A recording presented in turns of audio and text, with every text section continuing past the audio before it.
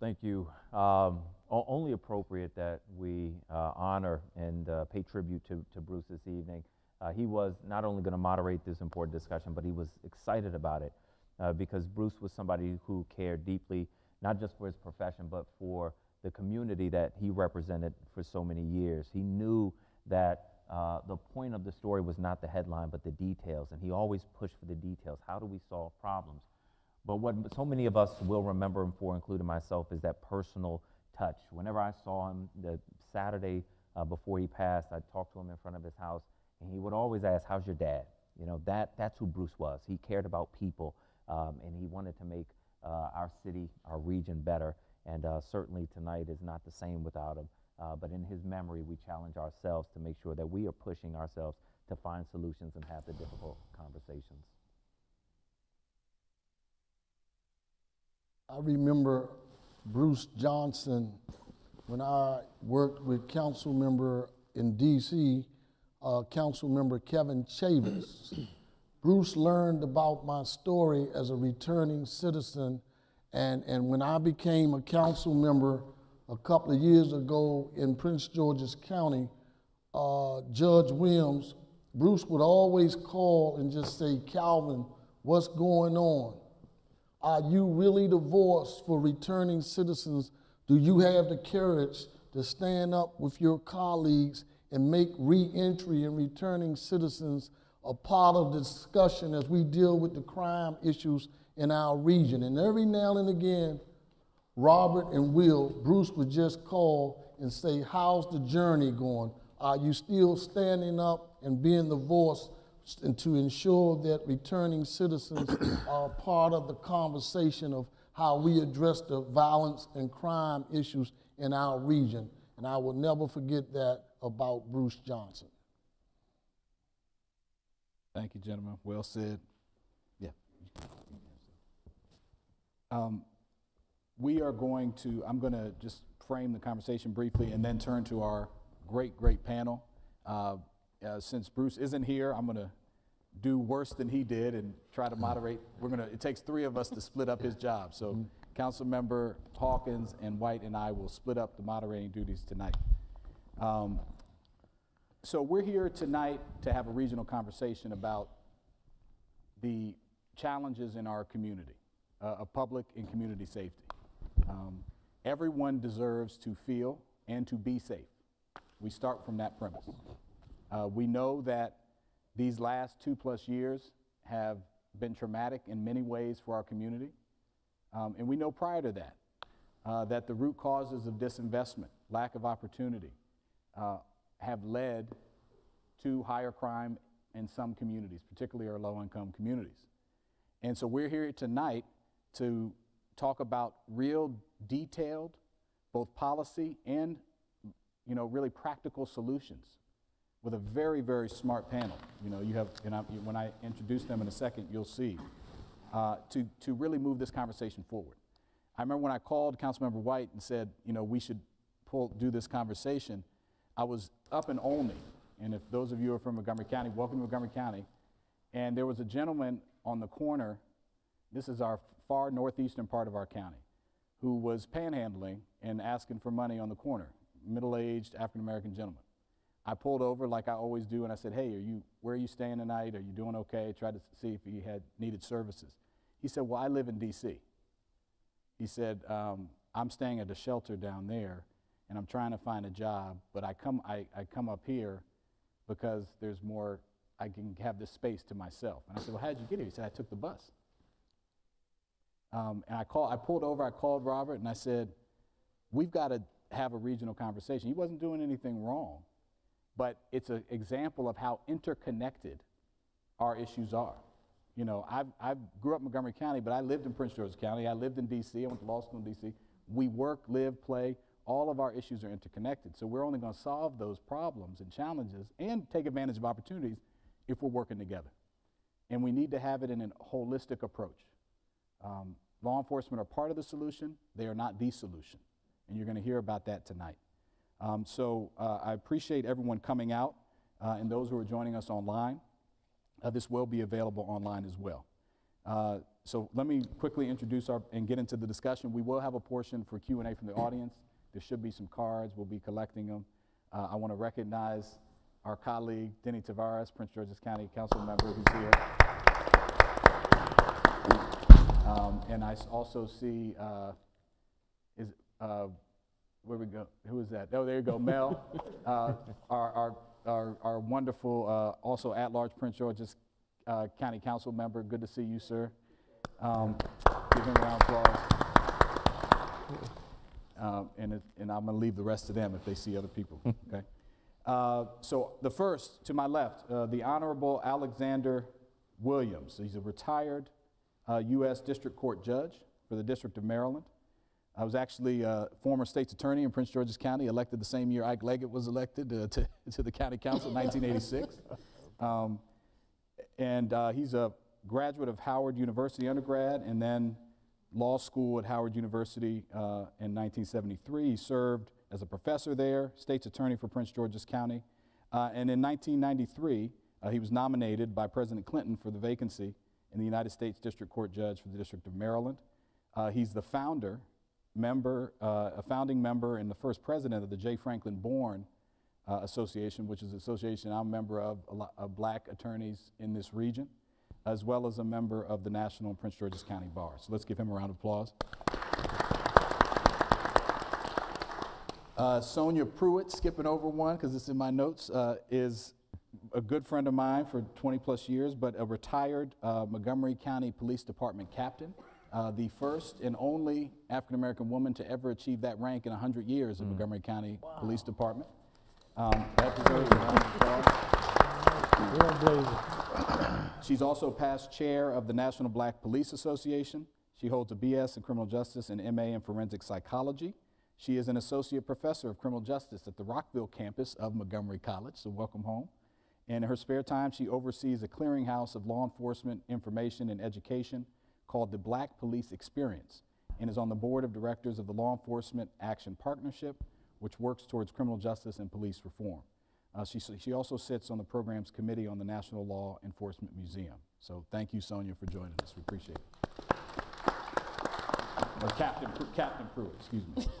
Dr. Keisha Middlemass, who is to her right, is an associate professor in the Department of Political Science at Howard University who teaches graduate and undergraduate courses in public policy and American politics.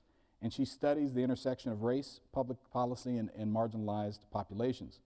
Her award-winning book, Convicted and Condemned, The Politics and Policies of Prisoner Reentry, which was published in 2017, is an interdisciplinary and multi-layered examination of prisoner reentry. Dr. Middlemass is a member of the Racial Democracy, Crime, and Justice Network, a former Andrew Mellon postdoctoral fellow on race, crime, and justice at the Vera Institute of Justice, and a former American Political Science Association Congressional Fellow, and currently a Brookings Fellow. Let's give her a round of applause. Ronald Moten, or Ron Moten as we call him, a fifth-generation Washingtonian who went to Roosevelt Senior High School. He's a renowned peace activist, political advisor, and go-go promoter, and known as a passionate advocate for his native Washington, D.C. He's also a co-founder of Don't Mute D.C., fighting against gentrification. Ronald Moten.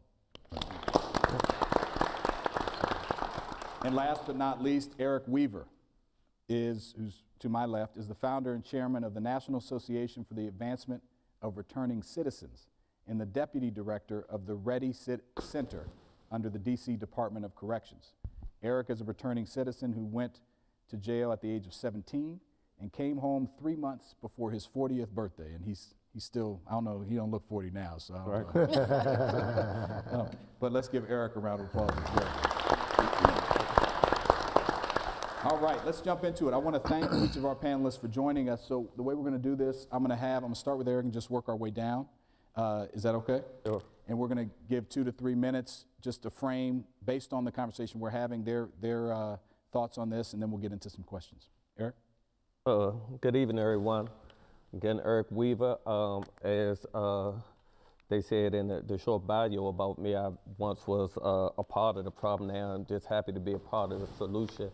Feel like I've been a a perpetrator of violence. I've been a victim of violence. I even lost my son 3 years ago to violence. So I got a whole lot of skin in this game, if you would say. And I think it's important for us to have this conversation definitely from the lens of these connecting regions or cities, jurisdictions, because what I know about mainly in DC, when a lot of us were coming up in DC, as our family members started, I guess, having more success in their life, they kind of moved away from DC and they moved into PG County and Montgomery County as a sign of success, being able to move out of the projects and move to these areas.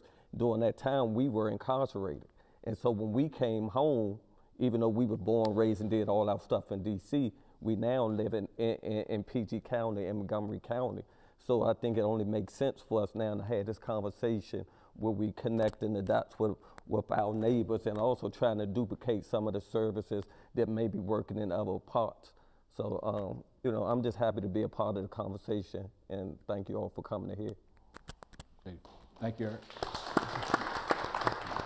Judge? Yes, thank you all so much for having me. I want to certainly express my appreciation to these three very powerful council persons. We got a promotion. Yeah, got a promotion, council persons. But I am a native of Washington, D.C. I spent a lot of time in Prince George's after I finished Howard. And of course, I practiced law a lot in Montgomery. So the violence that you see throughout these three areas is tough, and it's very complex. And I would just simply say, I'm glad we're having these discussions.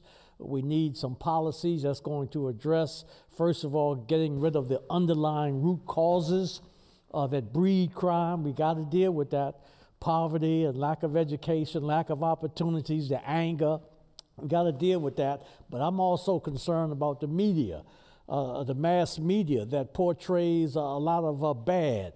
And when people see bad on the media, they tend to repeat that and operate in a way that they're portrayed.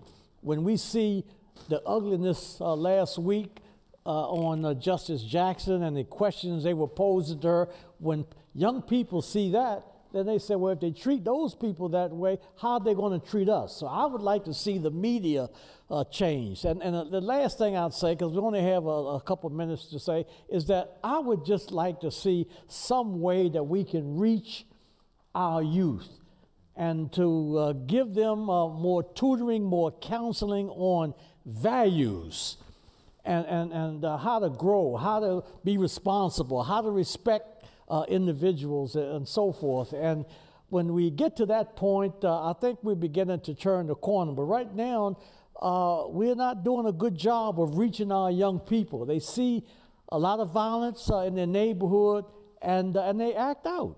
And so let's try to push together and see what we can do to reach our young people and give them a more positive spin. The last thing I want to say is this. I've been in restorative justice and reforming criminal justice for years. I've done that as a young lawyer when I was practicing. I've been a professor at the law school. I've been a public defender. And since I left the bench, I've been doing a lot of reentry and all kinds of things. But I want to say you got to balance all of that with, I call it accountability.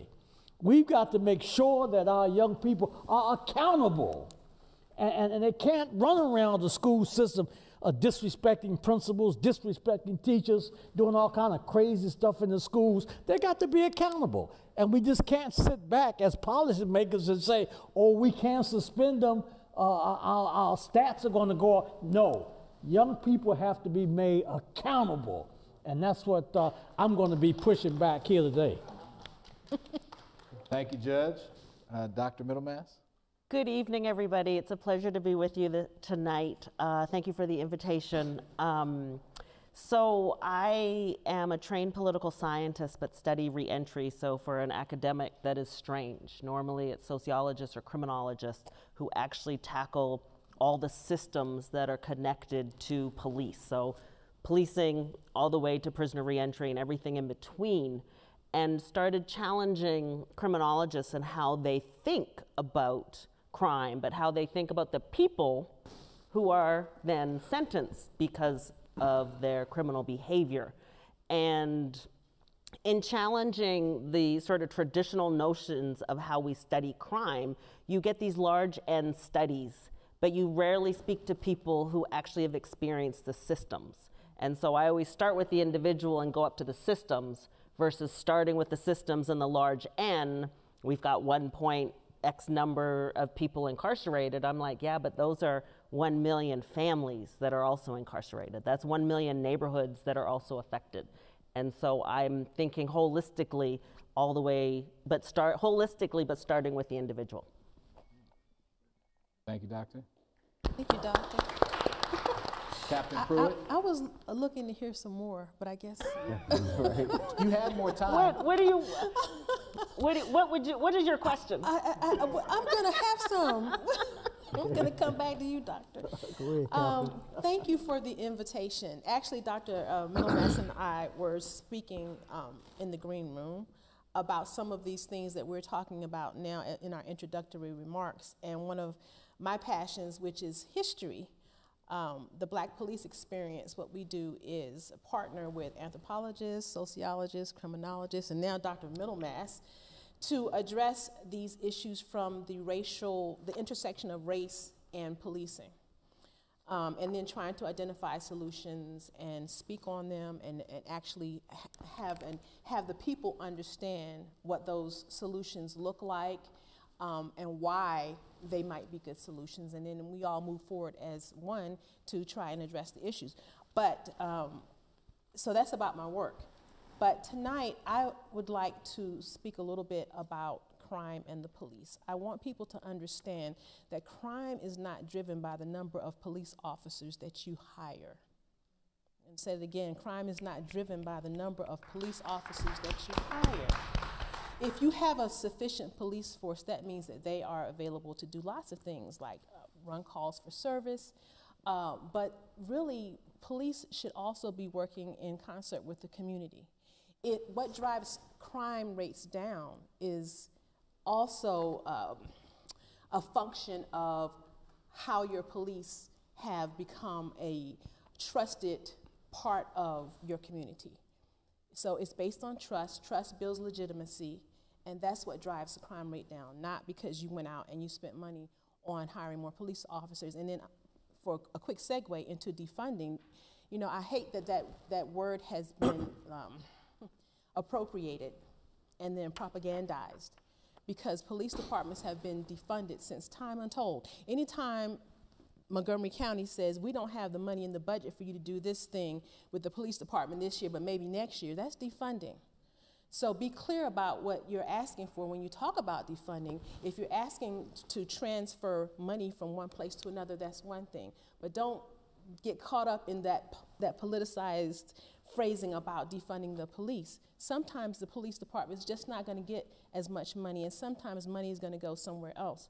And so as a community, I would ask that you be very engaged and seek to learn. My last comment is about yesterday I hosted a webinar about unintended consequences, because policy and law are important in this conversation that we're having, right? And you need to understand why the policy and the law were created. We were talking about voting rights. We were talking about marijuana laws, the disparity between cocaine and powder cocaine and crack cocaine sentencing. Menthol bans, how does that affect our community, our vulnerable communities? Laws that the police follow, like pretextual stops. How does that affect our community, right? And parole and probation. Parole and probation is not as simple as you get out on parole and probation. There are some costs to that as someone who has been incarcerated, and when they get out, not have enough money to even pay their fines and end up back into the system in prison. So these are all really important things, and I hope that you ask some questions that I'm able to answer. Mm-hmm. But as you can see, I'm really community driven. Thank you. Mr. Moten. Yes, it's a pleasure being here. Once again, I want to thank you all for having me here. I want to say this. I came home from prison 25 years ago. And before then, I had been in and out 5 times and didn't care. You know, you pay money in D.C. back then, you get right back out. You get a good lawyer, Kenneth Money, Robert Mance. You ain't do no time before the feds came. But when I came home the 5th time, it was an organization in the community called Ceasefire Don't Smoke the Brothers and Sisters, and they showed me how to take the talent that I had and use it the right way. And they gave me love. And a lot of people don't understand that's what most young people want. They want to be held accountable too, but you can't hold nobody accountable if you don't love them first. So, you know, I don't believe, like when I was with Ceasefire, I remember walking into a parking lot at McDonald's and a young man with an AK-47 with me and Al Malik in the parking lot. And they weren't scared and we weren't scared because we knew that we had a relationship with them and they knew who we were and they knew we cared about them. So I think part of the problem with the work and what's going on, we're scared of the young people because we know we haven't loved them. When you love people, it's like you're kind of crazy because you're not scared of them.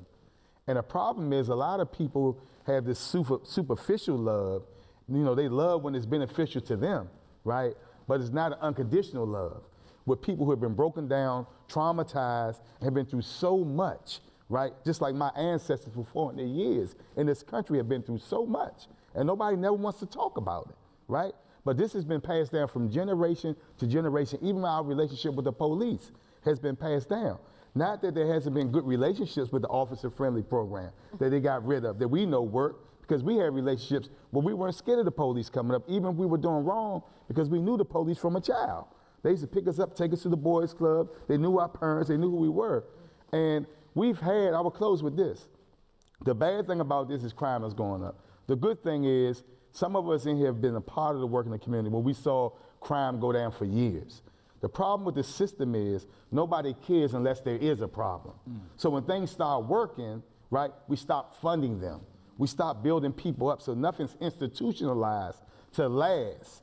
And we got to stop that because we just responsive to problems. We don't do things to deal, like some of the people before me said, deal with the problems that cause these problems.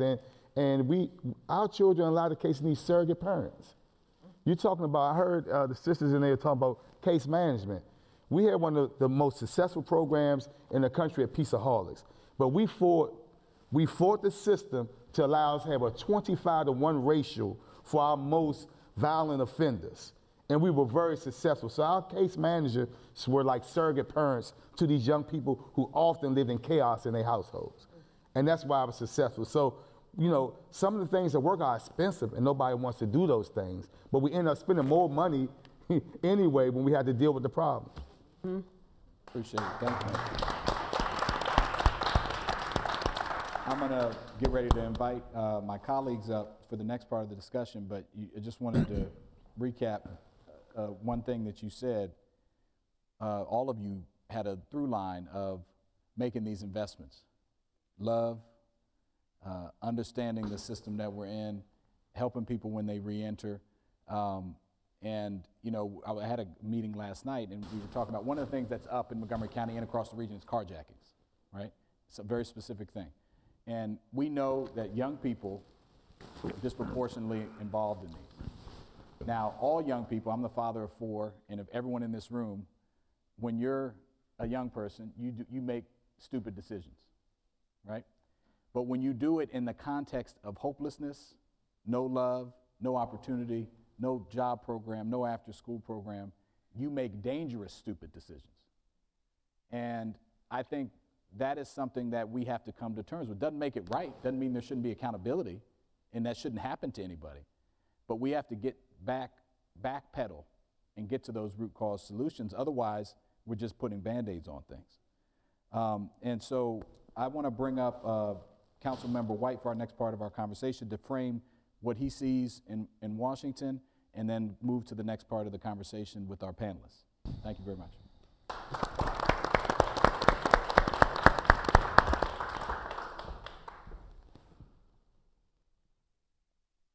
So I'm glad to start to move into more of the discussion portion with our panelists and start to have an important conversation. I just want to start by framing this a bit. We're going to be talking in this section about responding to crime and preventing crime.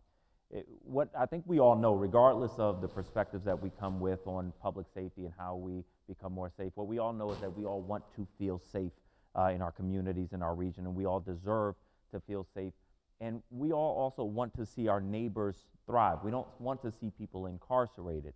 The question for us is sort of how we meet both of these needs. And for me, I believe the most important thing we do as leaders, whether it's elected officials, civic leaders, or what have you, is listen to people, listen to communities.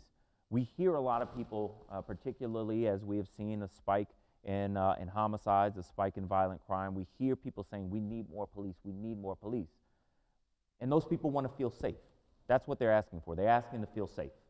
But we hear other folks saying, we want to see fewer police and more of those resources going into other things. And those folks are also saying, we want to feel safe. Our first job is to listen, to understand what are these folks expressing, not to kind of get into our trenches and say we know the way to get there, but to listen and work as a community to say, how do we really make our city and our region safe? I'll share a little bit about my personal experience only because it is an experience that's familiar to many people who grew up in DC and the area. Like too many other young people growing up in this area, I saw my first drive-by shooting at 9 years old when I was at Upshur Playground. I've lost family members to gun violence in the District of Columbia. Very recently, someone pulled out a gun in front of my daughter's daycare on Kennedy Street. It was not the first time, and it's a part of the city where we've seen a lot of shootings. But I have also had family members, including my brother, go through our criminal justice system. I know what it feels like as a family member to see someone in your family incarcerated, to see the difficulties of incarceration, the separation from family and communities, and then the difficult road home. Folks who are incarcerated, who spend years, sometimes decades, dreaming about what they are going to do when they return home, how they're going to stabilize their lives, how they're going to support their families, how they're going to build their careers and be productive members of their community. But when they return, are often faced with so many obstacles that make that dream too far out of reach. Now, we know a couple other things. I think most of us, not everybody, but most of us agree that police are an important part of our public safety response. But police alone don't make a public safety system. We know, first of all, that there are things that sort of breed our public safety crisis, the disparities in education, housing instability, trauma inside our communities, a broken safety net for people facing addiction and other challenges, and the fundamental lack of interventions before people commit crimes. And so I'm of the belief that while there must be a strong police department to respond to crime, that by time those red and blue lights come and that yellow tape goes up, we have failed at that point. We have to do so much more to prevent crime in the first place. We need to make sure we have a police department that can respond, that can make sure that we are safe. But then we also have to recognize that there are communities that have been plagued with terrible violence for decades, and that violence has impact not just on the people who have lost their lives or the family members who have lost other family members, but on the young people who have seen that. We have to know that there is trauma in the young people in our communities that goes unaddressed and then later in life presents itself in unhealthy ways. The challenge in front of us now is how we pull these elements together to say, how do we address crime? How do we prevent crime? And how do we appropriately respond to crime? And that is no difficult challenge. The Black Lives Matter movement was a movement that I believe was inevitable, and it was an important time for people to voice concerns that have built up over decades. But now is the time that we have to start to have productive conversations to say, okay, what is the next step? What might police or criminal justice reform look like in a way that makes us safe, not just now, but 10 years from now? So I want to engage our experts in some questions about really what we do now, how we move forward in the best way. And so I want to start with Dr. Middlemass.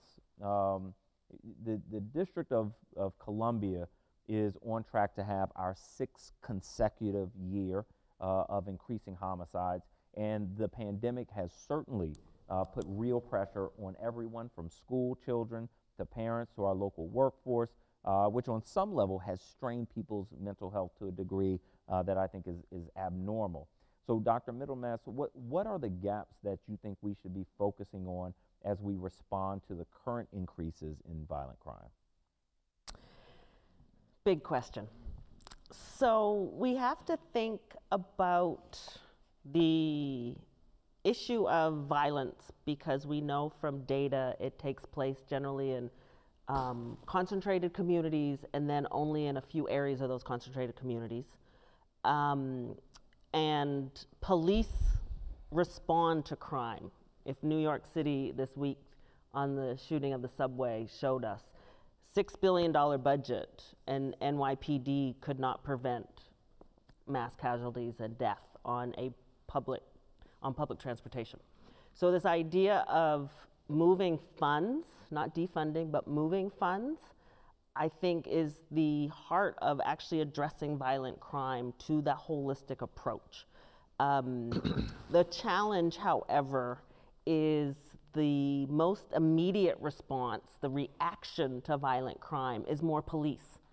But we also know that more police does not actually prevent crime. Police respond to and investigate crime, but they don't necessarily prevent all crimes, particularly violent crime. Violent crime is around power, it's around control, it's usually based on emotion, and it's usually an age group. And so the idea is to address the underlying issues in the community by transferring money. Police, I don't know much about police budgets, but I do know that social service programs are underfunded. So what about funding after-school programs? What about funding social workers to respond to mental health crises? This is not new or illuminating. This is just sort of common sense. The challenge is, can these ideas outlive the budget process in the political environment? Can it outlive the election cycle? Because elected officials need platforms with which to run on, which means they have to immediately respond, which is not a bad thing.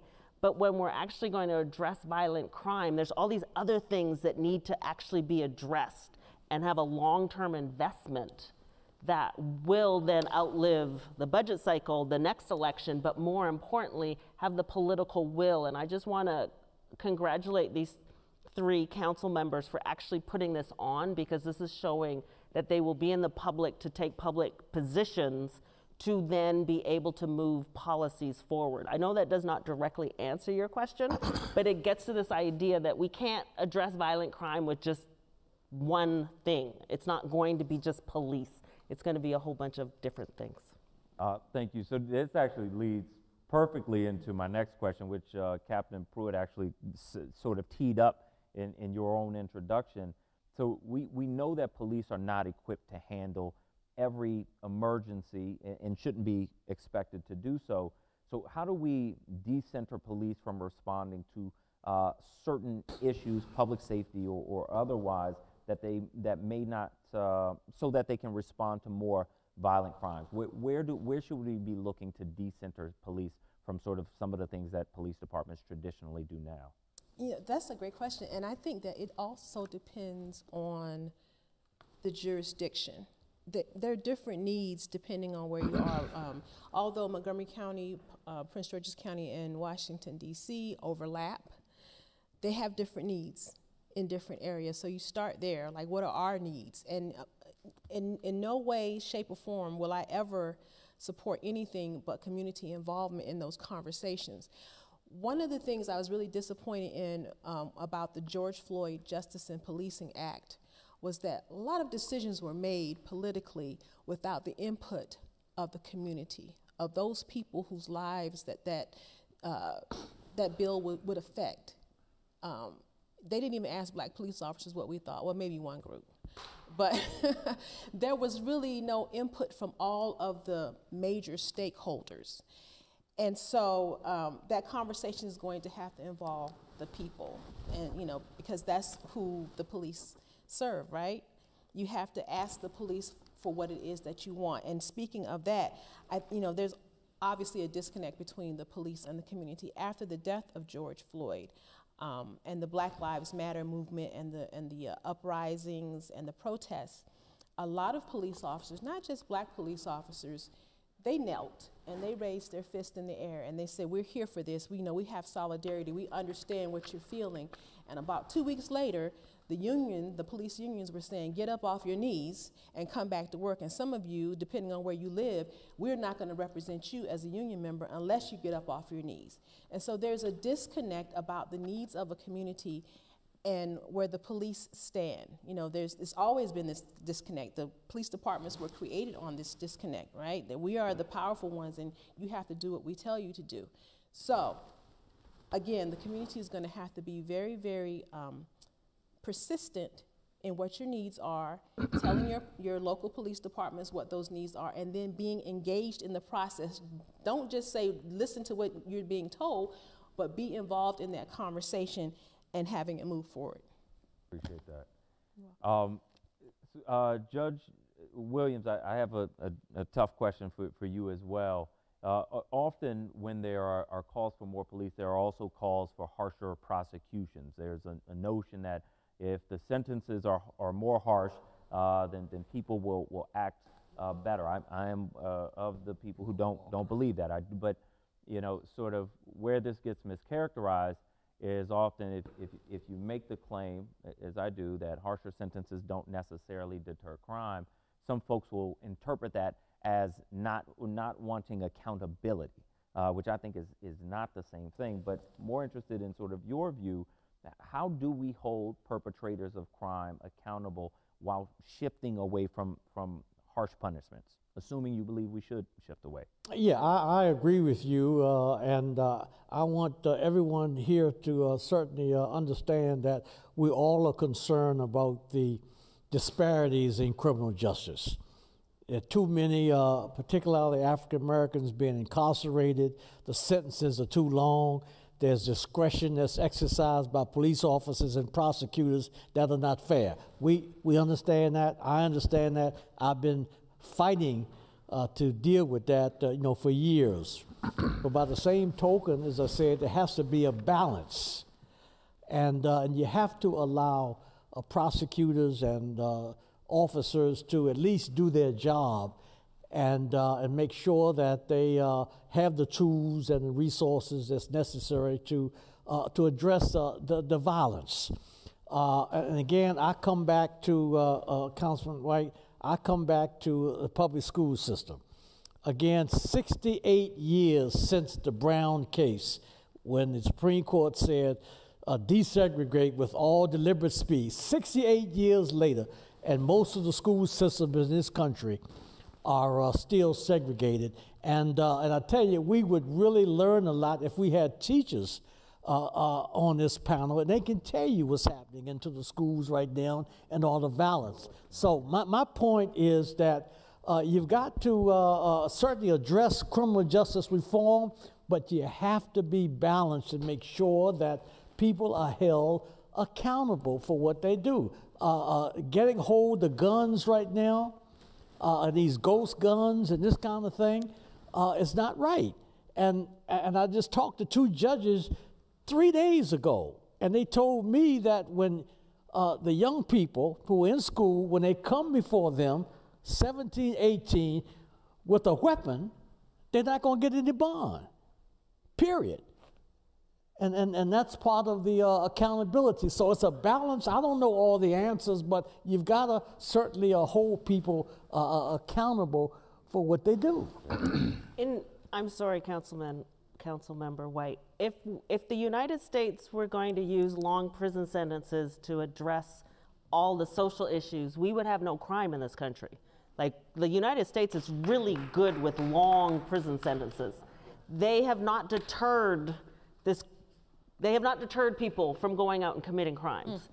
And so I just want, holding people accountable, all for it. But when we start thinking about 5, 8, 10, 20, 30 years, where we gotta, as the judge said, we gotta find some balance, because putting people into cages and letting them out, because 95, 96, 97% of people who are incarcerated return home, which means that we're incarcerating lots of people, but lots of people are coming home too. And the funding is all on the front end. It's on the policing, it's prosecution, it's in the prison system. So if you think on average, a state spends about $1 billion on its state prison system. On average, California, New York, New Jersey higher, Florida higher, Texas out the box because they execute someone every 2 weeks, it seems. I'm being facetious, I forgot we were online. Sometimes people don't understand. I make jokes so I don't cry. But this point is we spend, as a society, as taxpayers, as voters, we spend more on the front end, and reentry gets a drop in the bucket. So for every $1 billion we're spending just on the just on the state prison system, we are spending about $100,000 on reentry. Like, it is that puny on the reentry, and yet thousands of people, 12,000 people will come home this week. Just to put it into perspective, it's approximately 650 to 750,000 people per year. It increased a little bit because of COVID, but then you had a whole bunch of prison wardens were like, no, we can't decarcerate. These are violent criminals. What I want to also, and I'm sorry, I'm going to get off my soapbox, I promise. We have like 4 categories of crime in this country: violent, property, drugs, and sex. So many criminals are tagged as being violent criminals, which then disallows them from getting the programming that would help them when they're inside and when they come home. Thank you for my soapbox.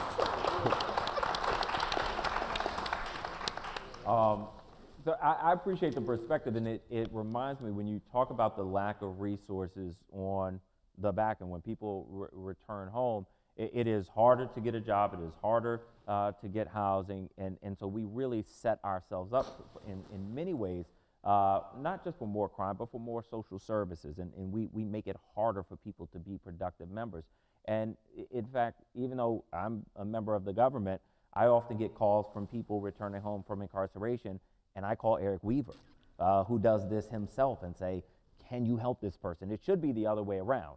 But I'm reaching out to folks like Eric Weaver, Ron Moten, and others who do this work and sort of fill in the gaps that the government is not filling in. So let me move to you, Mr. Weaver.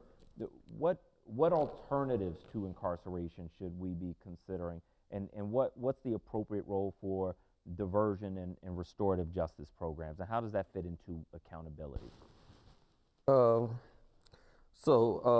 As Dave was just saying, I definitely think that, as she said, that a lot of the stuff has always been on the front end and not enough on the back end.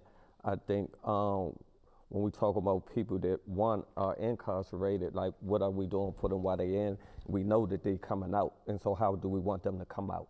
I mean, if we're not doing nothing for them while they're in, then we're expecting the same person to come out a little older, but still with more challenges and more responsibilities as well now, because you might have went in like me at 17 and coming home now at 40, where now it's expected of you to be this certain kind of way, to be this productive citizen, but you got the mentality or the maturity or the experience of a 17-year-old because you was gone your whole life.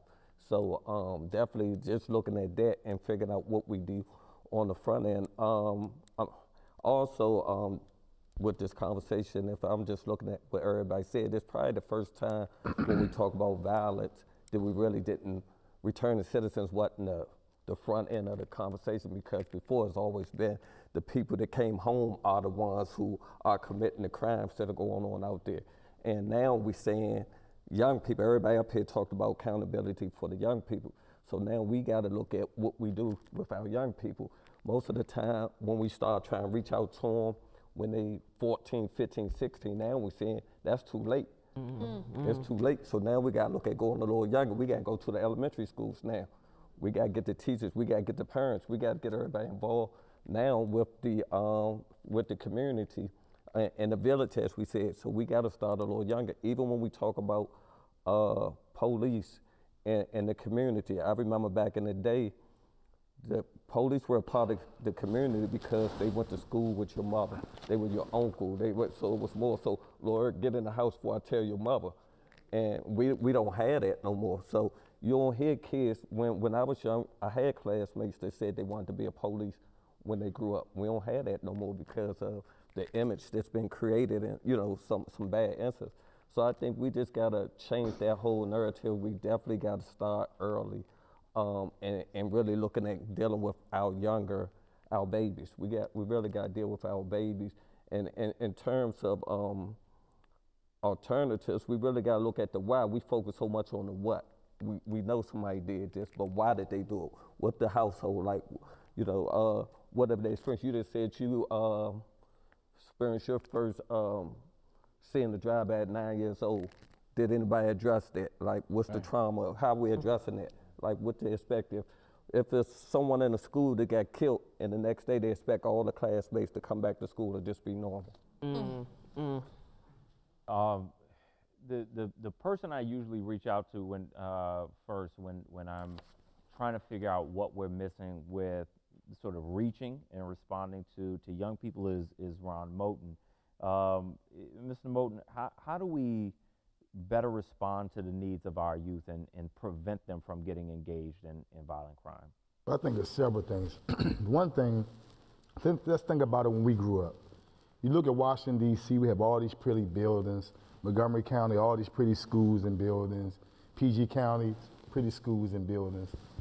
We came up, we had the fashion club, we had the modeling team, we had the student government, we had all these, not just sports, we had so many programs in these schools that were ran down. But we got these beautiful buildings that our children have no access to because we're scared of them. We're scared that something's going to happen.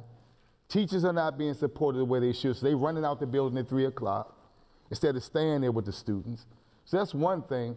Our young people don't have the platforms that we had to get positive attention. So what they do is they use social media and other things to get attention, and normally with no supervision or nobody to show them the things that we were shown, they're doing negative things to get attention.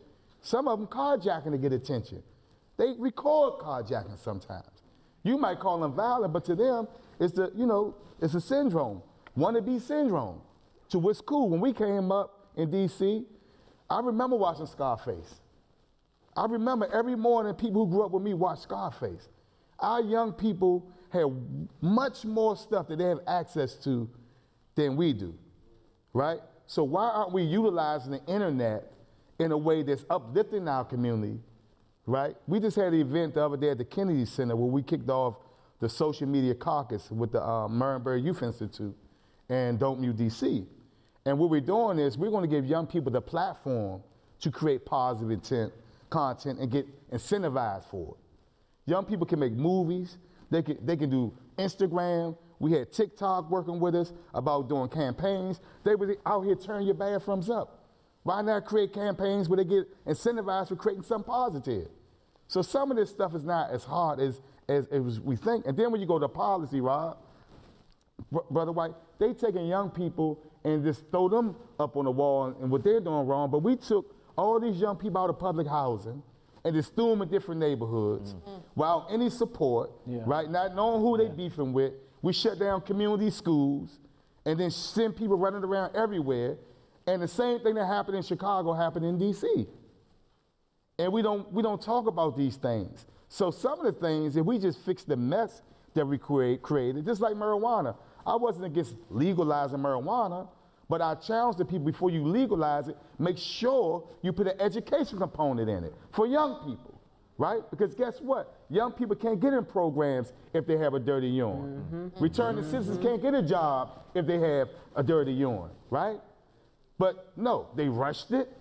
No black people got any dispensaries, so we couldn't sell drugs illegally, and we couldn't sell drugs legally, right? So that's one thing. Then we talking about health. Now everybody's lacing the marijuana with tobacco. So all the things we did to move forward with getting people from tobacco, maybe to marijuana, they smoking both of them together.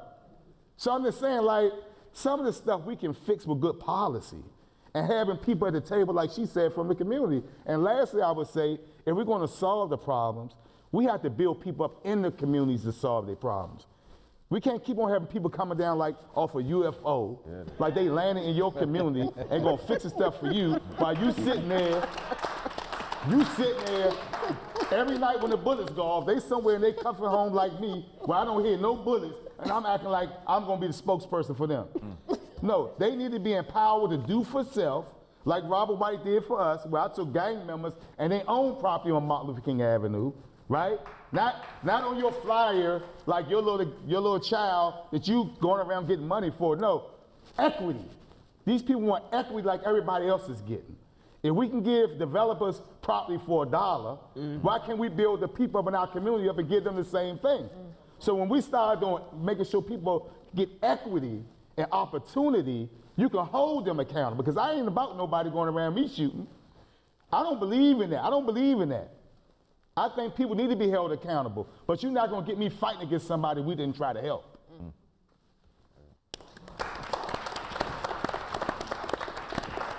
So I have a lot more questions, but I'm going to transition it because I want to make sure we do leave time for questions from you. And so I would ask, staff is going to collect questions from audience members. So Andre Strickland, could you raise your hand so folks see?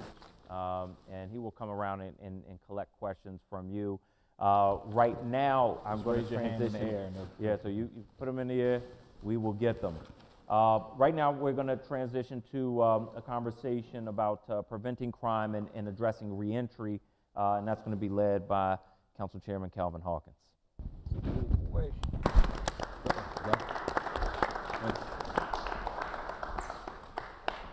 All that to follow.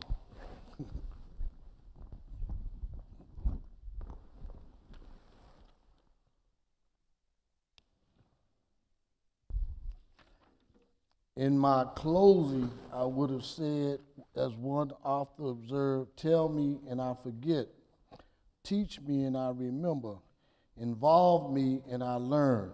We need to teach and involve our young. We owe these kids a childhood and not a route to the American hanging tree that we call the Dismal Crypt, our prisons. I'm grateful, Councilmember Jawando, Councilmember White, that we are having this regional discussion. But what's important to understand for all of you in the audience, this is important to us. I have our senior member, Council Member at Large, Mel Franklin, Council Member Denny Tavares, and that young firebrand taking the council by storm, Council Member Ed Burrows. Now they were very clear to me about what the structure is tonight. But Council Member White, Council Member Jawando, I will stay within my time. But if you three would just come and say something about this crime piece. I have some time, but I want you all to say something about this crime piece. The council members will forgive me, but the staff will say, he went off script. You're going to have to speak into his mic. Hi, everyone. I just want to say again, thank you. Thank you to my chair and everyone here on the panel. At least I represent District 2. It's very apropos for me to be here because I am located right at the corner. There you go. There you go. Okay. I'm right at the corner from across the street from Montgomery County's Tacoma Park and north of Michigan Park. So I'm right there in the corner, so I feel it all from all directions. And so that's one of the things that, at least right now, I understand the judge saying we have to hold children accountable, but I had to deal with a case where a 14-year-old allegedly was in location to kill a taxi driver. And I had to make sure that this 14-year-old did not spend time in adult prison so we could address his mental health needs. Now he's in juvenile. I've heard from him. He's about to come out, and I'm hoping to put him in private school somewhere in Pennsylvania or in Virginia. So the thing is, we've got to care enough to put extra attention to address mental health needs. So with that, I just want to say thank you. And we just got to care enough to go the extra mile on some of these children that are doing these things. Thank you. Well, good evening, everyone. It is an honor to be here with my fellow at-large member and fellow council members in this esteemed panel and my colleagues as well. I just want to briefly say I have been edified and educated by the comments already made by this panel. I do want to say that I think we have to focus very intently on the issues of equity, very intently on the issues of economics, very intently on the issues of generational wealth. We are not going to substantially change this issue if we do not address the disparities in access of opportunity, particularly economic opportunity in our communities. If we cannot address the issues and the gaps in generational wealth between black and brown communities and their white counterparts, we're not going to be able to measurably address this issue. So I look forward to working in tandem and on a regional basis to deal with the central economic questions of access to opportunity, access to wealth. If we are still spending in low single digits with black-owned business by our governments in this region, we are not going to measurably address the issues of disparate economics and lack of access that are ingrained in this issue. So I look forward to doing that and working with you, and God bless everybody for being here tonight. Thank you. Thank you, Mr. Chairman, Brother Franklin. We're all, Brother Franklin, Brother Juando, and I are all alphas, and Councilmember Taveras. It's called Alpha Kappa Alpha, you know, that's what you want to do. You know, what really stood out to me is the comments from Mr. Moten, and I ran the juvenile diversion program in the state's attorney's office for a few years, and you're absolutely correct. Our young people in crisis want to feel loved, they want to feel supported. I sat in juvenile court a lot, and basketball coaches and football coaches had more control over and influence over the young people than their own parents. And so to the extent that we can bolster our youth programming and keep our young people who are struggling in the presence of loving, caring adults, I think that would go a long way. But I absolutely saw what you said, because on paper you would look at these young people and say, oh, you did what? You know, this is crazy. And then you talk to them and they just want to be loved, and they want support, and they want to be able to eat when they go home, and they want a warm place to lay down. And so I look forward to working with this esteemed group as we're in our budget to create more opportunities for our young people. And I look forward to learning from this esteemed panel, and I appreciate the opportunity. Thank you all. For the few minutes I have left, we have former Mayor Eugene Grant with us. Mr. Mayor. What? Oh my God. Thank you, Mr. Chair. And again, I want to thank each of the panelists. Each of you have contributed significantly. Come on the stage, bro. Oh, they can't see you. Oh. My God. So this wasn't part of my plan. Yeah, this is embarrassing. But I thank each of the panelists, each of you, the council members, thank you for this extraordinary discussion. Hopefully this will be the first of many more to come, Councilman Juanda, many more to come. Absolutely. Because it's important that we have this type of a dialogue, but we also want to make certain that people at the grassroots level are even more engaged in this dialogue as well. Like Brother Moten is saying, who has worked tremendously in the District of Columbia himself at the grassroots level, these are individuals who are every single day who are working with these challenges. These drive-by mentoring programs are not going to work. These programs that individuals who are coming from other communities into a different community saying that they're going to be the savior of that community is not going to work. The people from the community where they live, whether it's Washington, D.C., whether it's Prince George's County, or whether it's in Montgomery County, the people in those areas, those leaders who understand the trials, the tribulations that they are faced with every single day, must step up to the plate and be the leaders to solve the problems in our community. Thank you.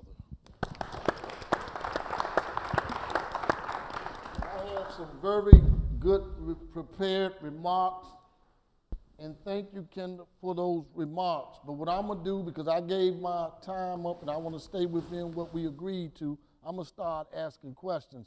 Brother Moten, many of the people spoke and applauded you on what you said, but can you tell the audience how is it or how's it going? You get a lot of money from DC to deal with violence intervention, try to turn these people around. How do you measure what you're doing and the money you've received from the District of Columbia government? Oh, I would love to show you a report that I had with Peace of Hearts before the politics got involved. I do a training where I train people how to do the work. And I tell people, how can you show the work? Take one situation, one successful situation. How many phone calls did you make? Right. How many times did you have to pick the young person up? How many times did you have to put food in the family's refrigerator? How many times did you have to go to the school? How many times did that young person call you 3 o'clock in the morning? How many times did you go and show him love when he was playing a football game or a basketball game? How many times did you take him to the movies? How many times did you do conflict resolution?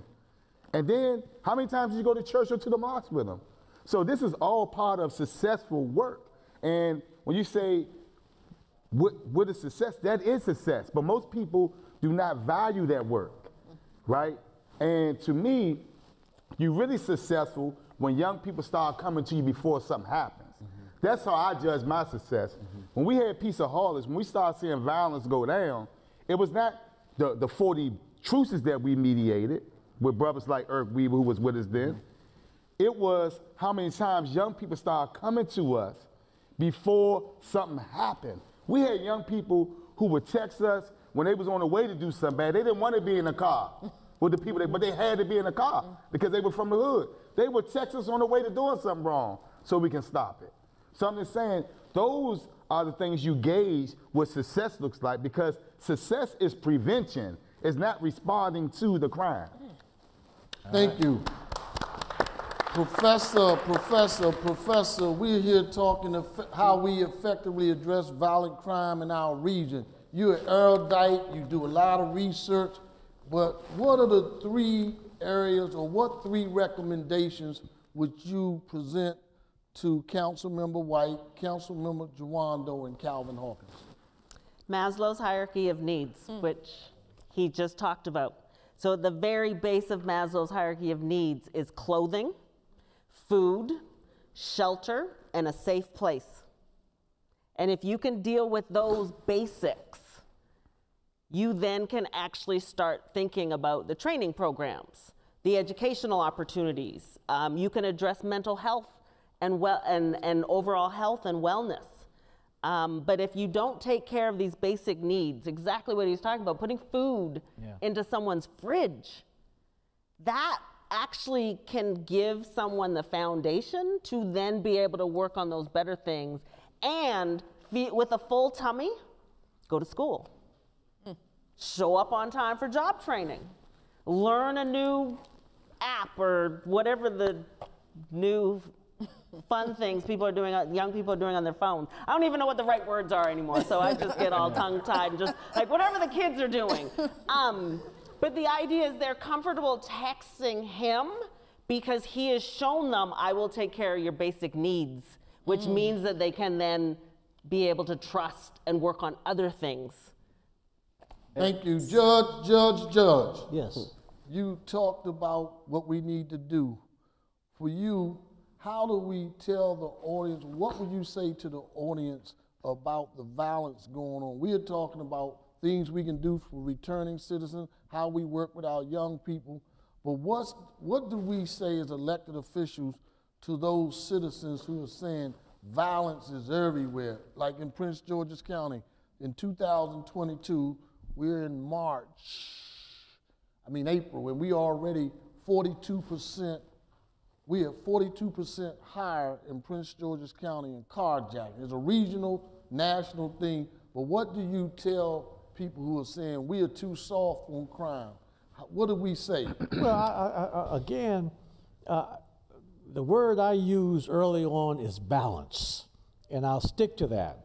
I certainly agree we have to address the underlying causes that's out here. You've heard it from all the panel members as to what's caused it. I also heard something which I certainly agree with, and that is the mental challenges. that we're not really doing enough screening and analysis of the stress and the disorders of a lot of our young people. So we've got to certainly address that.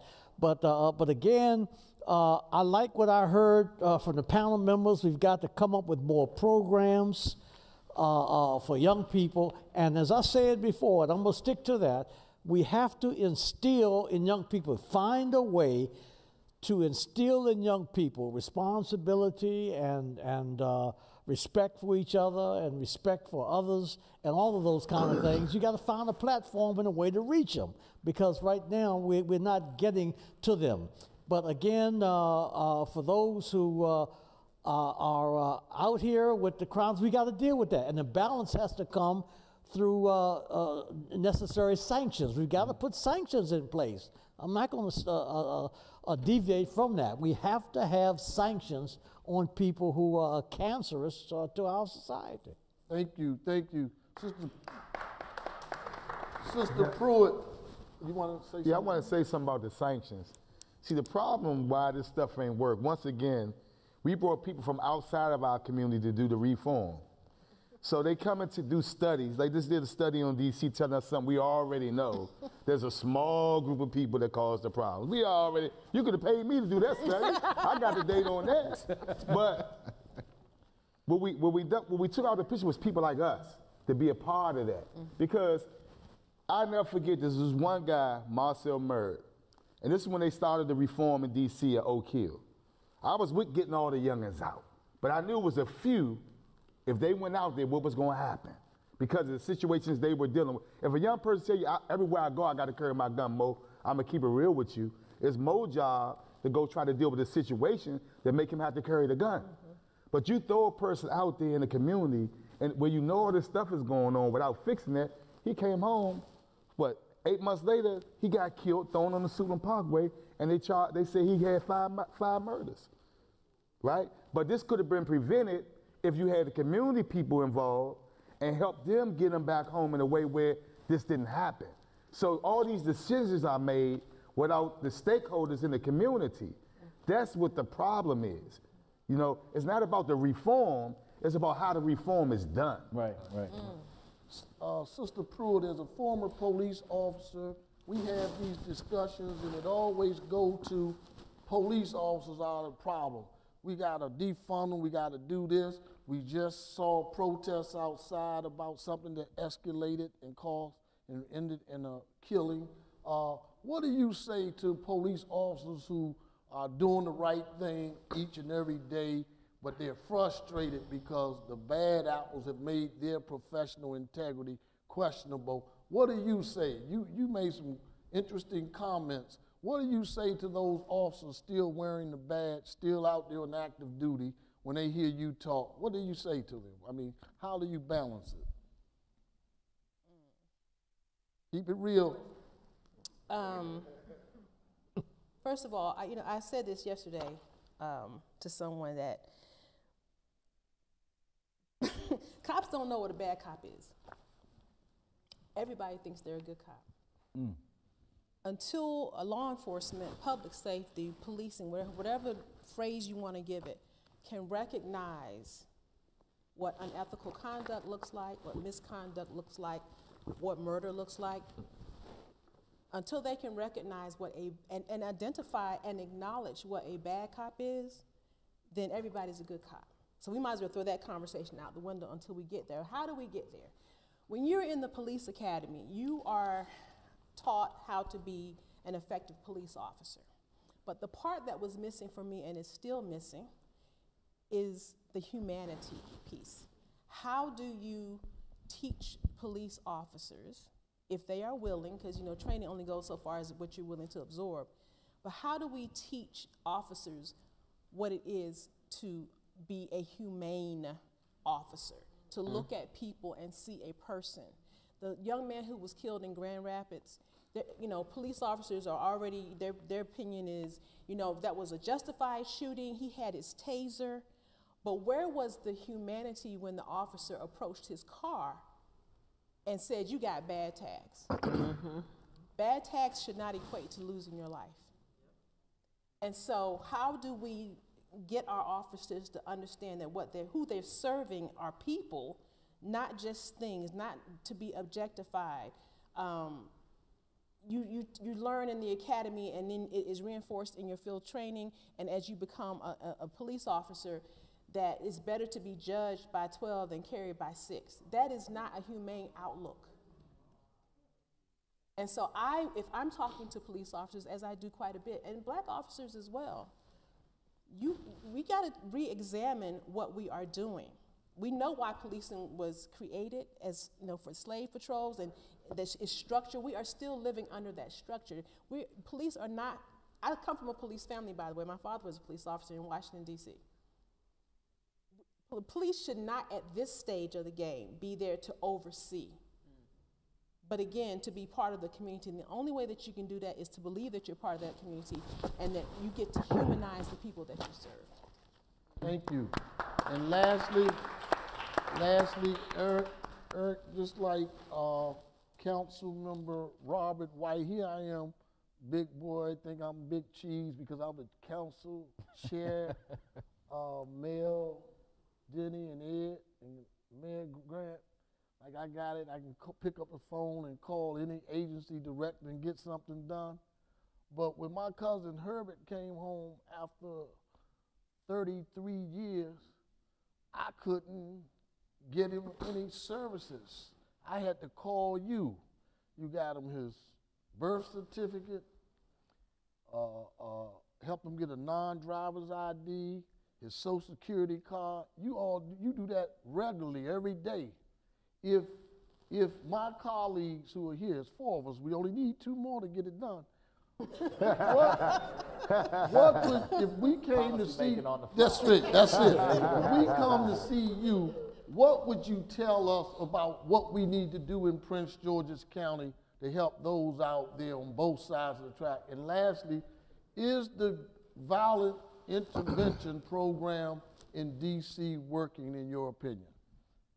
All right, I'm gonna go backwards. So in my opinion, I think the violence intervention program, it's working. It could be more done, but I think it is working. Mo talked about Peaceaholics, and me being a part of Peaceaholics, we saw what happened when Peaceaholics through politics stopped not getting funded. I was teaching a GED class then, and I was counting recently every person that was in my class during that time either went to college or was trying to go to college. When we stopped getting funded, every last one of those guys are dead now. I think one is still left and he in jail. So that's what happens when you stop funding. So I think from a funder standpoint, having the money in the community, it does give us people that's doing this work more incentive to touch these people, but it also gives people who normally won't get a job an opportunity to do some meaningful work and get paid for it in the community.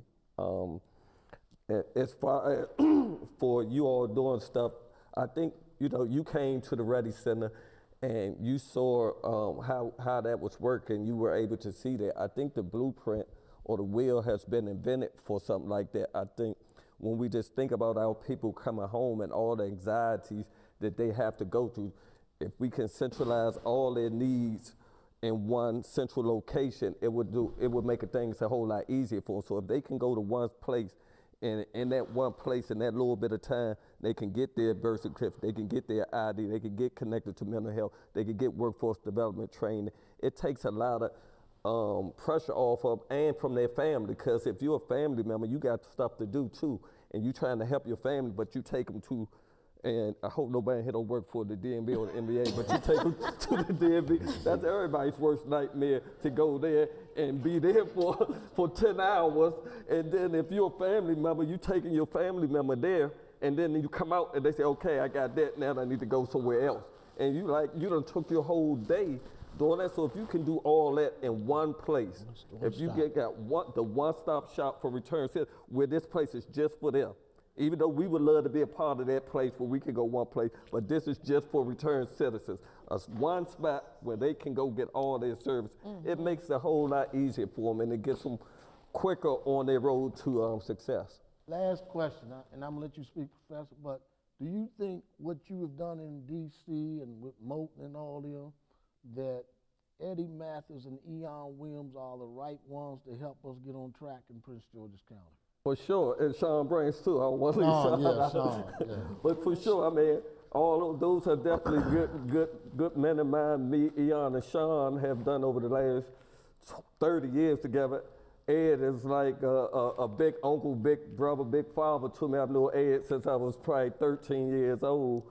And I talked to all of them about this type of work. I mean, they understand that, you know, I was out here, people like Mo, we were doing it a little bit before they came out. So they understand that, hey, we're not trying to reinvent the wheel. Hey, this is what we're doing. What you think about this? And, you know, I think all three of them, one, they understand it. They've been through it. They have a following of people that would listen to them as well. So I think they're credible in the community, and that's one of the most important things. Professor, and then I'm gonna turn it over to my guy, William Jawando. Two immediate policy ideas to what Eric is talking about. One, a one-stop shop. They are so effective. They've been proven effective. One-stop shops literally are what Eric is talking about. It's centralized, but with a twist. The bus did not go into an area that my parents would allow me to take the bus to the library, but the mobile library used to come around to the community when I was a kid. You could do the same thing with a one-stop shop. Ooh. Is go into the communities versus waiting for people to come to you, because it costs money, even on public transportation, to go places. And when people come home, they don't have hard cash. Often they don't have enough hard cash. They're literally calculating, can I do a round trip on Metro? Can I do a round trip on bus? Do I have enough to eat? Okay, that's the one policy area. What I would really like local elected officials to do to push this up to the state level is this Department of Corrections in Maryland is a state-funded organization. The DMV is a state-funded organization. Why can't the DOC, with all the personal information of an individual, create an ID, not a driver's license, just a state ID, to give to a person leaving prison that does not have Department of Corrections stamped on it? That would be the easiest thing, because they're two government organizations.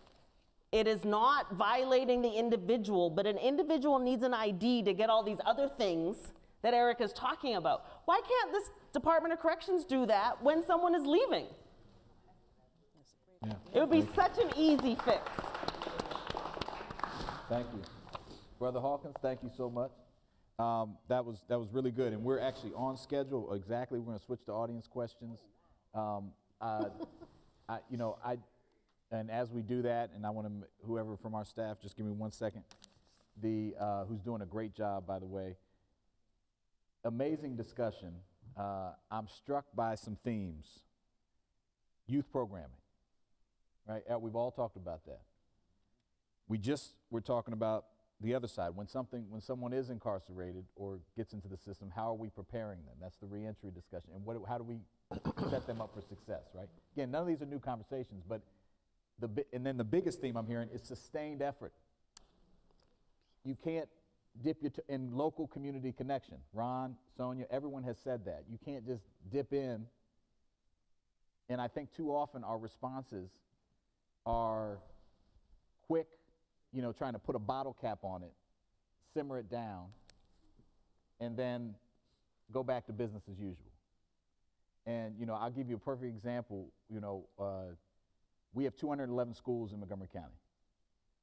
I'm on the education committee. I've come on. I went to one of the lowest performing and highest poverty schools right near Denny's district, Oakview Elementary, right in Langley Park, Long Branch area.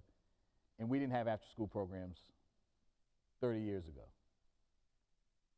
There are a couple in that school now, but every time they come before me in the committee, I say, why do we not have a plan to have, and we can means test it, move, I know we can't do it overnight, to get every school, and we know from research, Dr. Middlemass, 4 to 7, 3 to 7, critical hours to keep kids on track.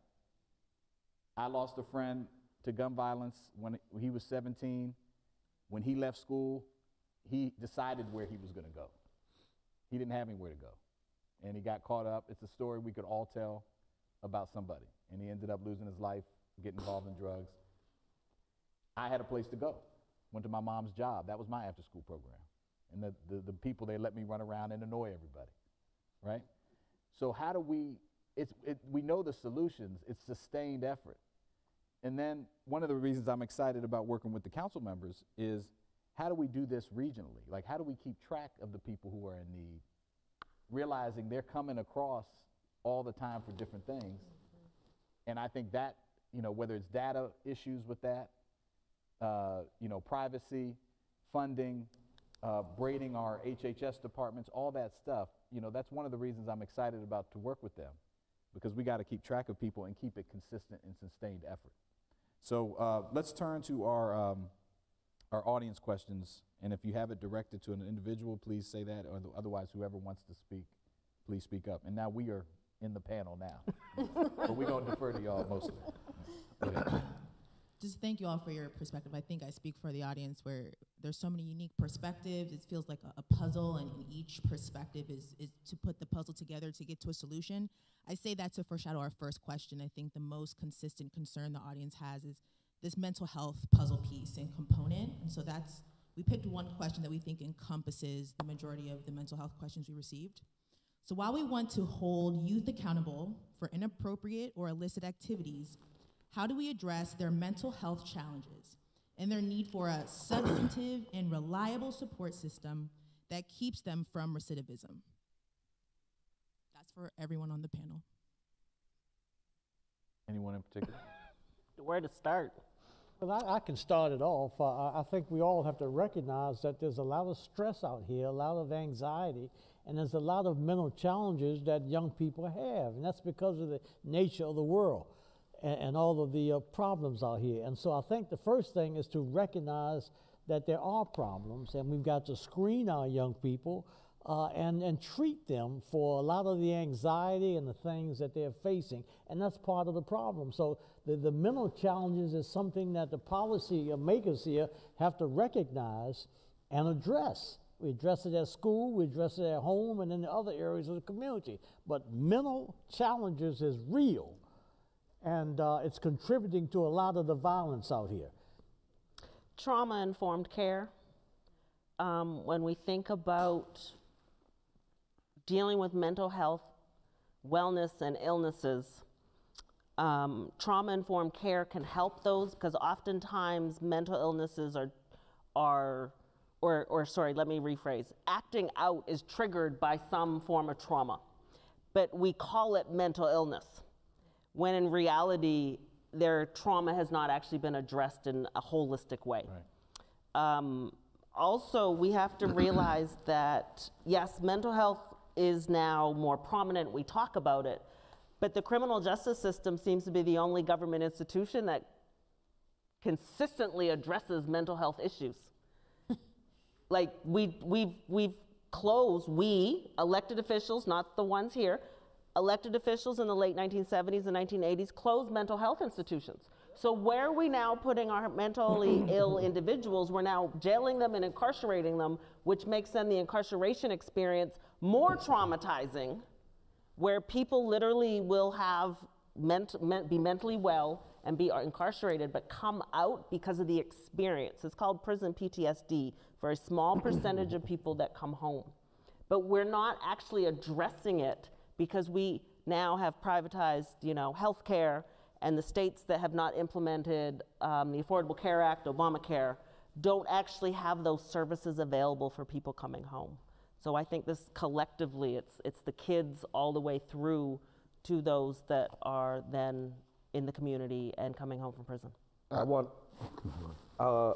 When I think about it, I think we definitely have to just look at the whole family and not just pick individuals out the house to address an issue with. It's almost like a house, everybody has a cold in the house, and we take one person out and we get them some medicine, then we put them back in the house, and they're gonna get the cold again because everybody else in the house has the cold.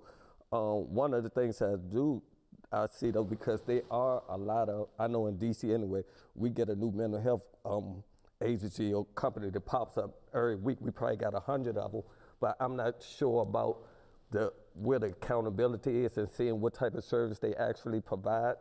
I've seen a lot of them where, and me and Mo worked for one, where they were more concerned about the numbers than the service they were providing. So all they was concerned was how many people did we link today? Because that's how they get their money, not by the service they provide, by the amount of people that they see.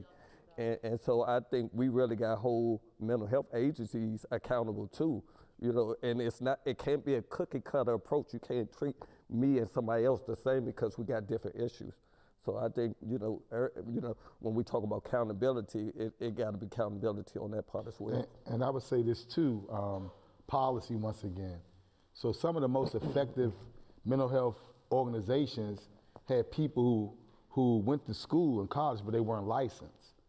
Because when you come home from college, you're trying to get a job. You don't have a year or two to work under somebody and not get paid, right? So a lot of effective organizations went out of business because they could no longer bill because of that situation. The other thing I would say is that hurt people. And our young people are being numbed in elementary school now. I use one elementary school, Stanton, in Ward 8. They had like maybe 7 of their peers killed over a 2-year period in the elementary school. So they are numb. And I guarantee you, because I talked to some of the parents and some of the coaches in the school, because the coaches are like the parents too, like they said earlier, none of these children get therapy. None of them get therapy. So if you start being numb to violence and it's normalized, it's easy for you to inflict pain on other people because that becomes your norm, right? And I remember this one guy, I won't say his name, he was locked up for murder. He saw a guy whoop his mother with a hammer. He was the nicest person in the world to children. But if one man disrespected him, he had no problem with killing him. Now, is that really his fault? Or is it the fact that he never got any services? He saw somebody beat his mother with a hammer in an abusive relationship over and over again. He never got any services. So we got to think about like how important it is to get to these young people early. And let's be clear, there's a big difference between somebody at Ballou who loses a friend every month to violence and somebody, let's say even in Montgomery County, who friend died because they was drunk driving at a prom. That school is going to get therapy all week as long as they need them. In Ballou, that's not going to happen because it's been normalized and it's accepted as they supposed to get through it. So we got to, like when you start talking about dealing with trauma, let's be real. In these pockets where all the violence is, whether it's PG County, Montgomery County, or DC, if we're not dealing with that, it's going to keep on reproducing itself. If I could jump in on this conversation about mental health and police officers. Yeah. Okay, so what did you say? Hurt people hurt people. Yeah. Not every person, I would say not most people sign up to be the police to hurt people, right? They're human beings who are drawn to the job for many different reasons. There's something called vicarious traumatization. That's where you are exposed to these traumas and you absorb them and you're not handling the trauma yourself. You just, that's what police officers do. We see people who have, in their worst, at their worst. We see dead people, we see dead children, we see body parts, we see people fighting, a high rate of suicide, and I'm saying we because, in my heart, that's what I still do. A high rate of suicide, high rate of domestic violence, high rate of substance abuse. That's not because of nothing. That is because of the exposure and the experiences of police officers. So if you want them to be healthy and well and thriving members of your community, our community, then we have to make sure that we are paying attention to their mental health needs as well.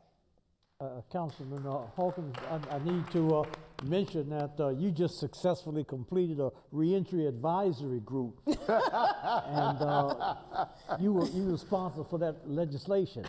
And as you recall, one of the recommendations and one of the points raised was that there's too few people in the county jail are available to screen and treat a lot of the inmates.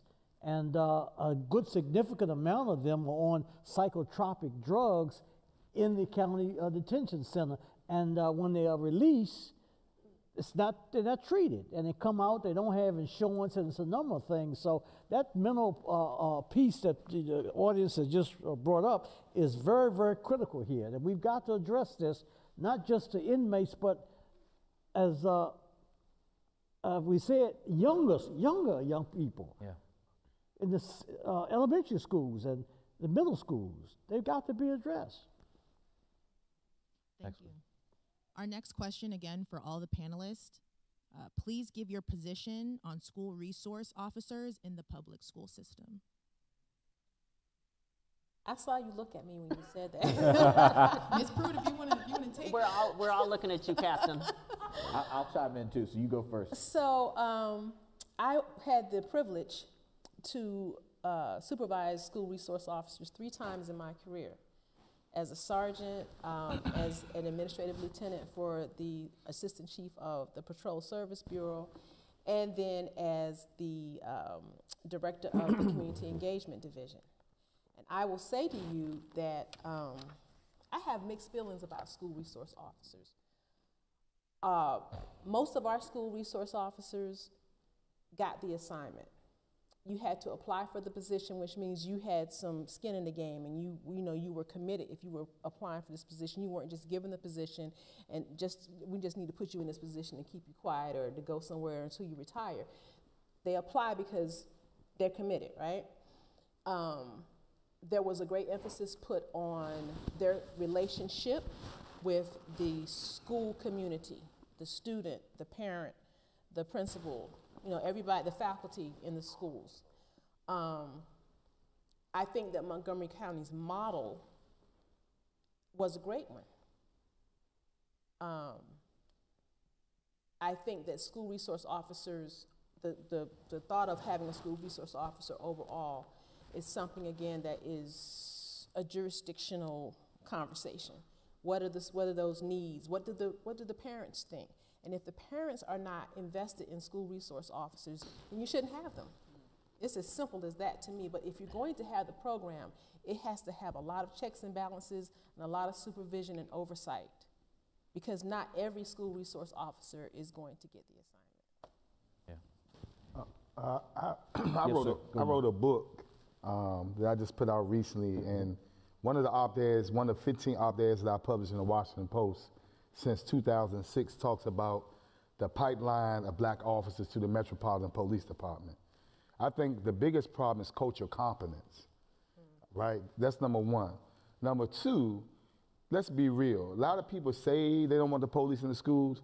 The Irk Weavers, the Ronald, it's not our job to be the police, right? People bring guns to school every day. They bring knives to school every day. I don't want the police in the schools, but where my child is, I want a police at the door.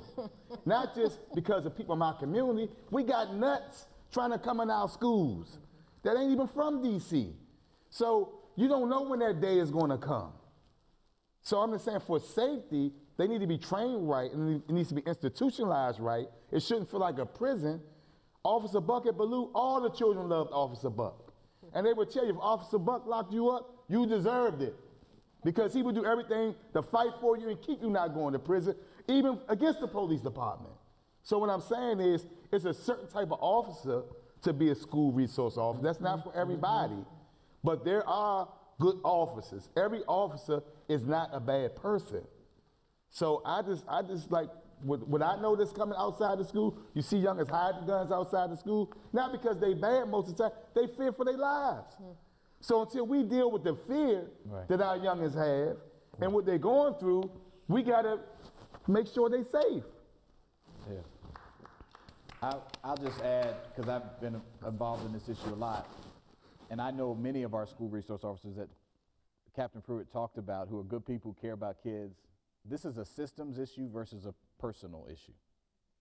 And the system of policing, and Sonia talked about this at the beginning, the history of it, how it's developed, who it operates to serve. it disadvantages certain communities, kids of color, black children in particular, disabled students.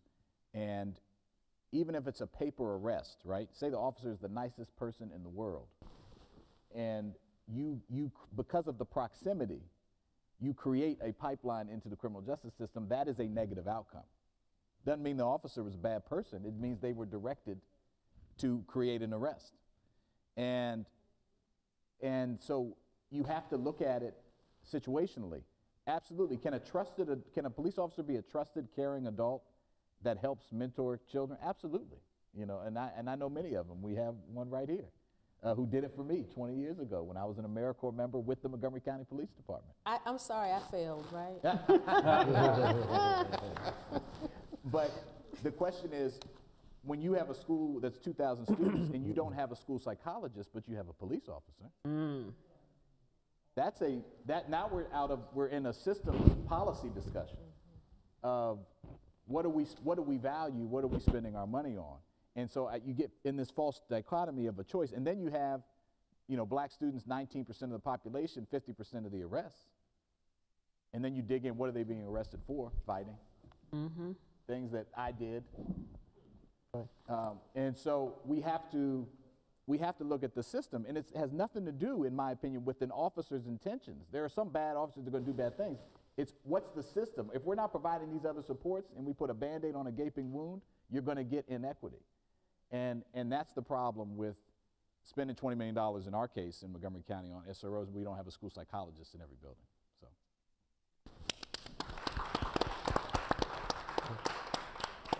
Our last audience question is from a member of the two more. Two more? Okay. Yeah. Look, you're the boss. We need two more. So our second to last question is from the founder of the National Coalition for Drug Legalization. I say that because it's relevant to the question. There is a correlation, and sorry, this is for our 3 council members specifically. There is a correlation between the increase in violent crime and drug prohibition. What work are you doing to conduct research on the issue? And can I work with your office to do the research, or can similarly situated organizations, can I work with you to do that research? I'm not doing anything, but I'm open to the person that asked that question to work with my staff and to see where we go. I'm open, but I'm not doing anything right now. I would say that I'm certainly open to working with the person. I don't know the data that it premises the question, so I can't speak ultimately to the accuracy of it, but I do want to learn more. I also believe that it is time that we start to have public conversations on drug decriminalization, because I think that many people have a feeling about it, but I think the feeling is a reactive feeling that has more to do with the history of how we have dealt with drugs and narcotics, and not enough about sort of what the actual outcome and impact is, and whether we're sort of helping or hurting the cause with these sentences. And so, you know, what people have to understand often is that we can legislate on issues, but the issues generally have to be developed and primed through the public first, because we are public representatives, and so it's not generally appropriate for us to kind of parachute in and say, I know you all haven't thought about this, but we know what's best. And so, you know, I'm hearing more of this conversation bubble up. I think too much of the conversation right now is directed at sort of elected officials and not enough focus on the communities to start to have that conversation. And I say that looking at the decriminalization and legalization of marijuana. What happened in a period of 10 years was pretty significant, but it had to do more with public conversation than sort of specific legislation. Can I just add one thing to that? Also, we talk about that question you asked, we talk about that often, but then we just had a conversation about mental health. If we don't correlate drug usage with mental health issues, we're just kicking the can along, and that's what I think we're doing with a lot of these issues. We're not courageous enough, not the public officials, the community, I'm talking about the community along with the public officials. If we say we have mental health issues, and Professor, if the research shows the connection between mental health and drug usage, but we only talk about criminalization, then we are not dealing with the issue. And I'm glad to work with these two gentlemen to really address a multiple of issues, and that's one of them. And that's why I'm open to working with the person. I agree with them. I'm open to it as well. Amen. So we can get to the last question. Yes. And I apologize, Chair Hawkins, this is for you. That's why Will said 2 more. He wrote the question. There's a ringer in the audience. So, but I'm sure this person would welcome any other thoughts. There have been over 130 carjackings in Prince George's County in the first 3 months of this year. This is a faster pace increase than nearly 400 carjackings that we've seen that we had last year, which was almost 3 times as high as 3 years ago. This is a state of emergency. A majority of those arrested for these crimes have been youth, as has been discussed in the panel. What do you believe, Chair and panelists, is causing so many youth carjackings and so many youth to commit this type of offense today? I could give you $1 million answer, but I don't have an answer to that question. I don't. Colleagues, I don't. You know, we see the data in my notes. I have the information about carjacking, the increase up to 42% already this year.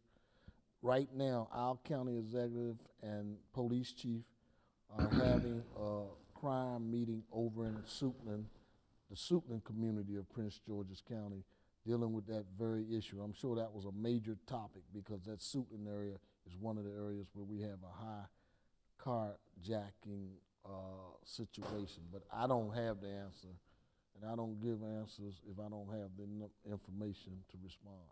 And whoever asked the question, I apologize, but I don't have the answer. I'll take a stab at that. I wrote an op-ed in the Washington Post and talk about it in the book about we used to take young people to New York to protest against the makers of Grand Theft Auto, which is a game to this day that's promoted to our children, where they commit heinous crimes, they carjack, they rob people, they use drugs. And I even walked in with my daughter playing the game, and she know I'm against it. So I'm just saying, that's how addictive this stuff is and how cool it is. But it's scientifically proven anything you do 30 days in a row will change the way you think. It don't mean you're gonna carjack somebody, but you might get in a car now that's stolen, right? Then you gotta look at with the dynamics that have changed. You used to be able to go steal a car without carjacking somebody. You can't steal these cars now. So what the youngest do, they gotta use a gun to get your car. They didn't used to have to use a gun years ago. So it don't mean that they really that bad, it just means that they can't go and just steal your car because of the technology in the cars now. So that's one of the reasons why more young people carjack. But we have to also understand most of them, when they carjack, they either rob somebody with them, with the car, or they sell the car. Talking about economics, once again. We're talking about equity once again. So if we don't deal with the root causes to things, young people, just like we do, just like we saw people in Ukraine do, when they couldn't get food, they started fighting each other, right? These weren't criminals. These were people who were in a situation where they needed to eat. So once again, we're talking about equity, equality, and a lot of other things, but we also got to look at the other factors that influence our young people. I appreciate that. We could go on all night with this, and this will be the first of many. And I'll start, and I want to ask my colleagues any closing thoughts. But I really appreciate the conversation. You know, one of the reasons I'm glad we're in Silver Spring, and this is a long-term commitment. Yes. Councilmember Hawkins, Councilmember White, and the community. We're in this together. In downtown Silver Spring, we're right here on the border. We've had a spike, and it's one of many spikes over a long period of time. I've been here my whole life. You have ups and downs. Talked about that bottle cap approach, but we've had a spike in crime and in gun crime, right? And some associated with nightlife let out, some during the day, some Instagram beef that spills over into a parking lot, you know, all the reasons that things happen. And we've said it's unacceptable. But you know, one of the things I know we have to do is we have to have deep community conversation about the solutions. And we had we can't have knee-jerk reactions. And I'll give you an example as I close and turn to my colleagues. We have nightlife establishments here in downtown Silver Spring that service people from this region. And it's really a new thing, 10, 15 years, that they've really been started to come open. When we had started to have some issues this latest round, there were calls of, you know, well, it's those folks that are doing it. And they're mostly black and brown owned establishments. And it was those folks that are causing the problem. And I asked our police department, I said, well, have you spoken to the owners and the managers of these clubs? Well, they don't want to talk to us, okay? I called them all up. I convened a meeting right before New Year's Eve to have a very tactical meeting. Hey, how long you staying open? Tell Chief Jones and Commander McBain, how long you staying open? When are you letting out? What's happening? We were able to coordinate, got mostly all the club owners to come with the police. First time they had met, first time. And we've seen some progress, right? So there are things, and I want to say this to the public, that there's no I'm not going to say silver bullet, but you know, there's no magic solution here. But there are things that we can do. We've added lighting. We've created a WhatsApp group between the club owners. Now they're communicating about people who are problem people who are coming down here to create a problem from the let out in D.C. or Prince George's County. You know? It's a regional thing, or whatever it is. There are things we can do in the short term, but we are going to have to get to these large, and there's no one way to solve it. And I just want my folks to know, and I know these gentlemen agree, and the panelists, I'm committed to those short, medium, and long-term solutions. But what I will not do is just act like putting a Band-Aid on something is going to fix it. and that's what we cannot do. So I appreciate both of you, and I really look forward to this continued conversation. We're going to do it in different parts of the state, different parts of the region, and we're going to make sure that there's substantive follow-up action and regional action to come out of these. So thank you very much, and I'll turn it over to, thank you. Turn over to Councilmember Hawkins. Will, you really said it for all three of us.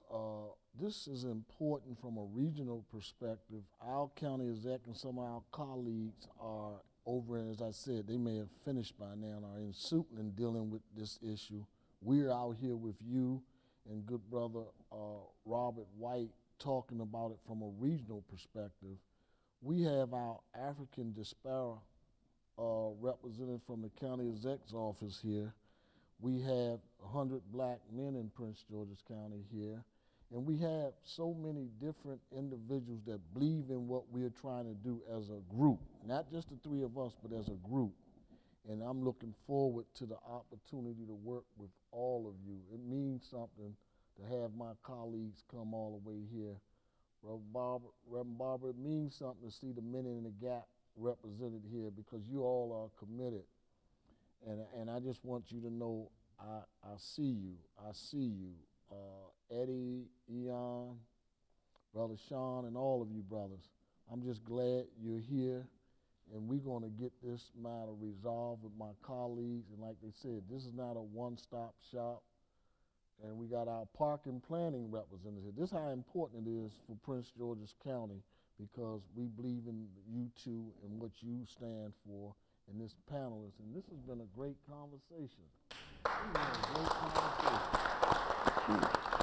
But what came out of this conversation for me is if we listen to the subject matter experts, and that's what I'm calling you all, and we come up with a timetable for implementation of some of your ideas, we can make our region better, and I believe we can. I got two great leaders and the leaders down there. We'll get it done.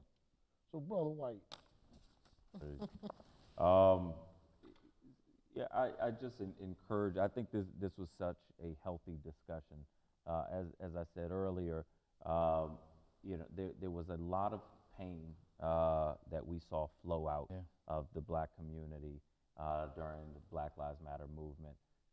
One of the incredible things was the number of allies that I saw.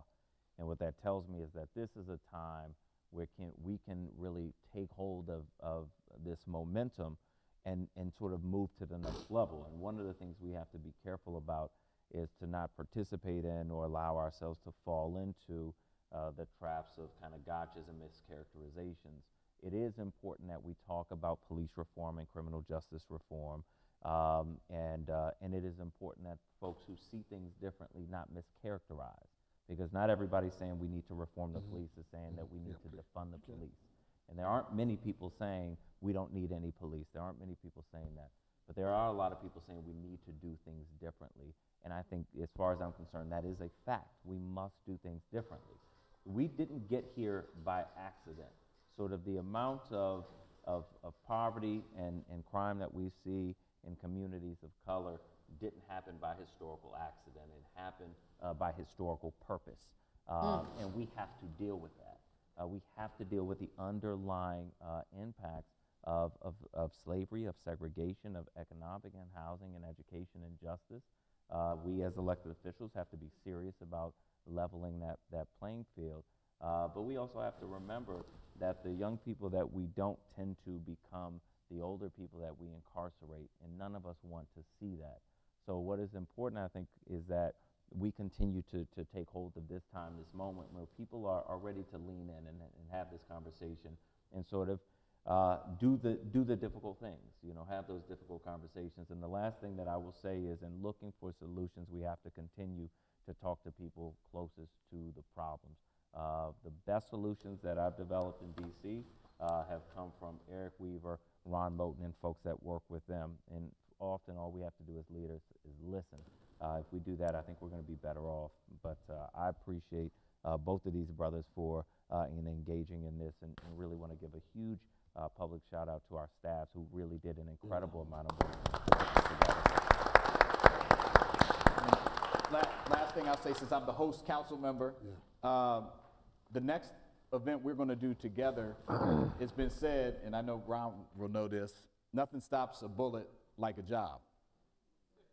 And we're going to do some regional job fairs together that are targeted at folks in the community that need opportunity. So that's going to be part of this next step. I think the next thing we're going to do is going to be in Prince George's County. Yes. So we will keep this group together, and we'll be talking more about these issues, but we appreciate your commitment. Hope you'll stick with us throughout the process and give us your ideas. Obviously, I know not every question was answered, but we are very easy to find. Our staffs are here. You can email us, and this will be an ongoing conversation. So with that, can we give our panel a big round of applause as well? Have a good evening, everybody. Thank you. Thank you very much. Eric, enjoyed your comments, man.